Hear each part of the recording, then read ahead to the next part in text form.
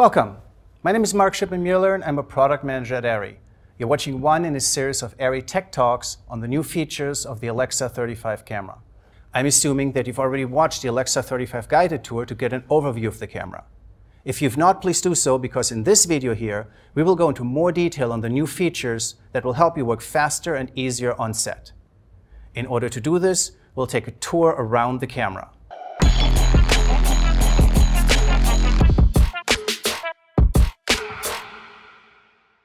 Let's start by looking at the camera size. The Alexa 35 is the smallest fully featured Alexa camera we've ever built. In the past, we've had two camera form factors. We had the larger camera that has more features, and then we've had a smaller and more lighter version, but with reduced features. Alexa 35 is the first small form factor camera that also has all the high-end features, like 4K recording at 120 frames per second, two totally independent SDI outputs, and all the connectors you could ever need. Not to mention the new enhanced sensitivity mode or ARRI textures. This, of course, means a lot of processing power in a tiny package, and that has to be cooled. In order to cool that, we've come up with a new cooling concept. This is our new cooling core, which is a single chimney that has one large fan here, pulling the air from the bottom all the way to the top. And now, let's take a look at the front of the camera. Inside the camera here is the sensor board. I happen to have one with me right now. And this sensor board is specially calibrated so we can make sure that all Alexa 35 cameras look like each other. We call this the advanced color match. In front of the sensor board, we have the filter slider. This is a filter slider similar to what we have in the Alexa Mini LF. And the filter slider has 4 positions. First one is clear, then an ND.6, ND1.2, and ND1.8. On the front of the camera here, we also have a number of connectors, starting with an L-bus connector here at the bottom, another L-bus connector on the LPL mount, a serial connector that can take the signals of distance measuring devices, and a viewfinder connector that connects, of course, to the viewfinder. And we're using the MVF2, the same viewfinder that the Mini LF also uses. This is great because you can use the same controls you're already familiar with, and you can use the same familiar menu structure. However, there are some new things we have. For instance, the viewfinder, once it's on the Alexa 35, can now show an HDR image in the eyepiece, and there are some new menu commands. I'll show you some of my favorite ones here. For instance, when I switch in some lists, you get an extra info panel that gives you extra information about what you're choosing. So here I'm in the exposure index panel, I get some extra information, and then I can also switch into the sensor mode panel. And there I get extra information about the sensor mode I may change now. And I can also switch into the recording resolution.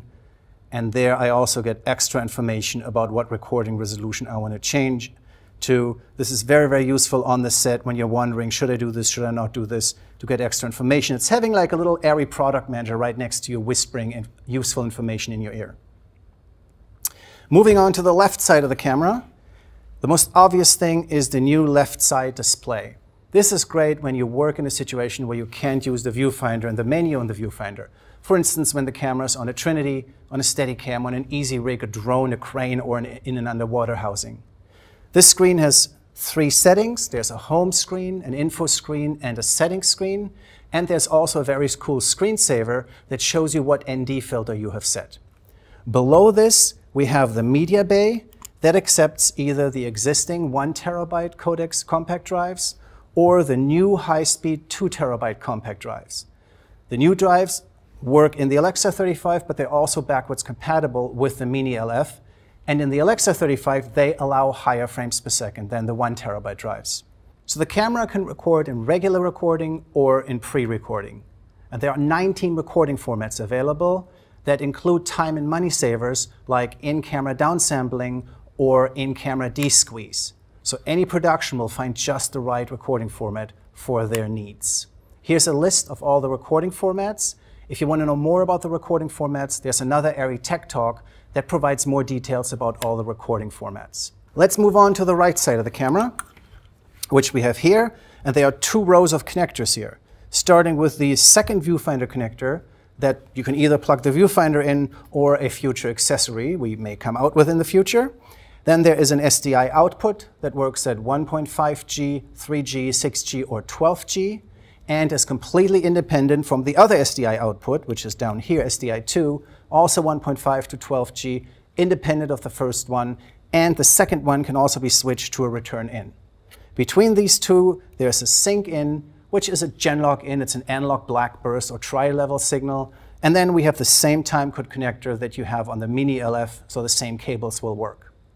On the top of the second row of connectors, we have the ECS antenna that allows the camera to communicate out of the box with the Hi-5, with the WCU4, or the SXU1. And below that, we have two accessory power outs. There's a 24-volt accessory power out and a 12-volt.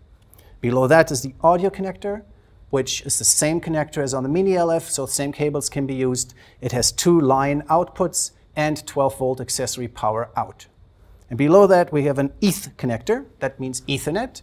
And it's used for service or for the web remote, or, and this is a brand new feature, we actually have real-time streaming metadata coming out of this.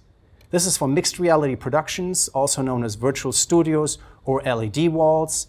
And this metadata includes all relevant frame-based lens and camera information.